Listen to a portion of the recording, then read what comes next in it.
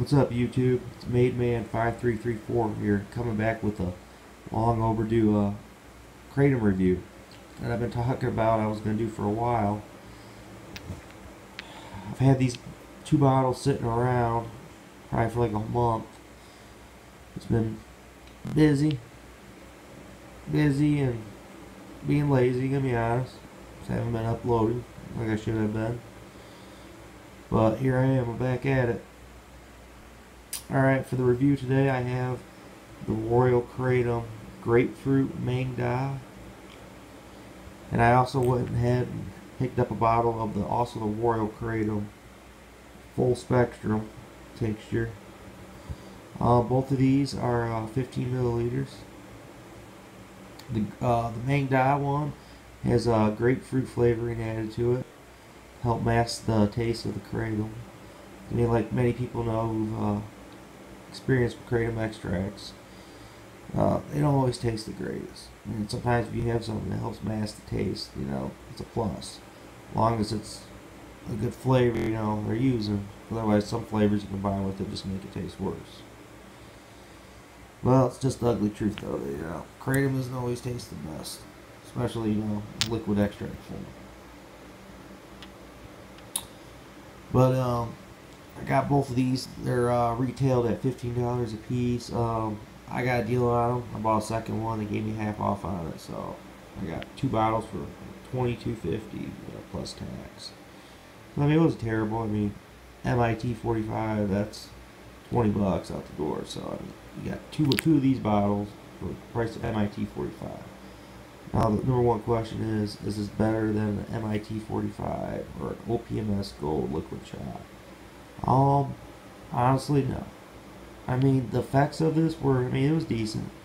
After I took my, desired dose for the benefits that I was trying to receive from it.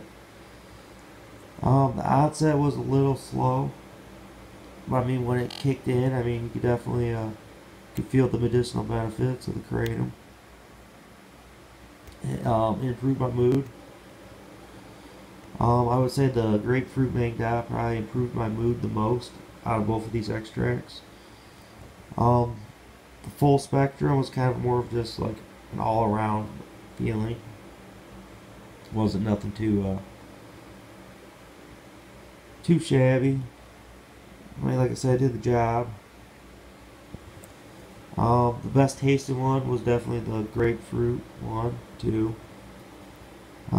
Grapefruit, you can definitely taste it in the extract. But the extract was still a little bit overpowering. You're not going to get rid of that taste completely. But, it was definitely more bearable versus just drinking straight up, extract or plain leaf, even. Now in terms of the other kratom extracts I've reviewed on my channel, I'd probably say this was the fourth best one I've had. Obviously my number one favorite would probably be MIT 45. Then it would be the second closest one would be the OPMS Gold shots. And then third place would be the Green Elephant 250 extract. I think it was Green Mangda. So it's fourth place. Wasn't the best, but you're in a pinch and this is all that you can get. It's definitely worth getting. Especially those who might have lower tolerances to kratom, they might be able to respond better to these specific brand of shots. But like I said, MIT 45 and OPMS Gold shots, they're the king of the kratom extract market. So those obviously are my two go-tos. I'm sure that's a lot of you guys too that do these. I picked up a few more bottles since these times because at the shop I go to, we're currently out of the MIT 45, so this was the best one they had on the shelf at the time. They had this one in a K shot.